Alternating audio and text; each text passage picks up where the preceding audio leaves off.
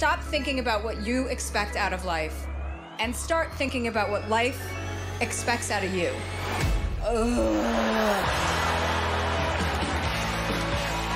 It's a really tricky time right now. I figured it was time to go to a real therapist. He said, I think you lack empathy. Like a Republican? The thing is, I like older men. Which brings me to the strong and deep sexual feelings that I have developed for Andrew Cuomo. I want him to flatten my curve, and then I want to flatten his curve, and then I want us to apex together.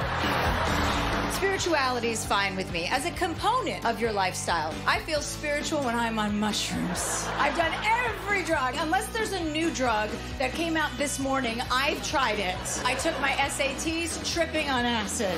I didn't get into college, but I had a great time taking that test. I'm growing.